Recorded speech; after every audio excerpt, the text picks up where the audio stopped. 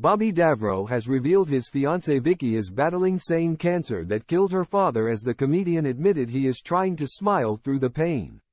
The TV personality opened up about his partner's devastating diagnosis as he watches his fiancée fight through the disease. In an emotional new interview, Bobby Davro, 64, explained through tears how his long-term partner Vicky Wright is battling pancreatic cancer. The entertainer said he is now open to talk about his other half's health woes in a bid to help others in a similar situation. Despite his heartbreak, Bobby has promised to smile through the absolute agony as he shared that laughter is the best medicine during trying times. Bobby explained that Vicky, 63, was diagnosed with the disease last year. The couple got engaged in December after 12 years together, and Vicky said at the time, "I'm on cloud 9."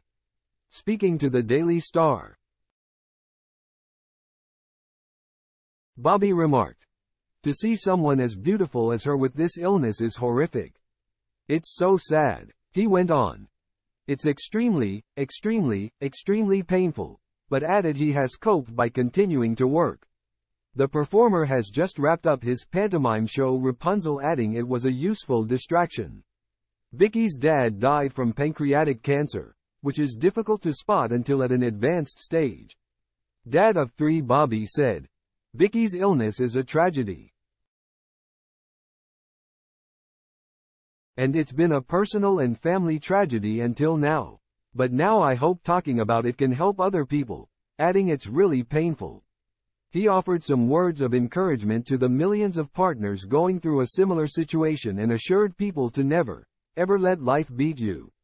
Bobby got engaged to Vicky in December, and the newlyweds celebrated their big news with an engagement party held at the King's Arms in Surrey. The former EastEnders star and impressionist was previously married to Trudy Jameson, who he shares 3 children with. Bobby was married to Trudy for 10 years before their marriage fell apart in 2003. In 2015, the comic revealed he was living with his ex-wife and 3 daughters, and was also in a long-term relationship with Vicky. Bobby shot to fame in the 1980s with his Saturday primetime telly shows including Bobby Davro on the Box and Bobby Davro's TV Weekly.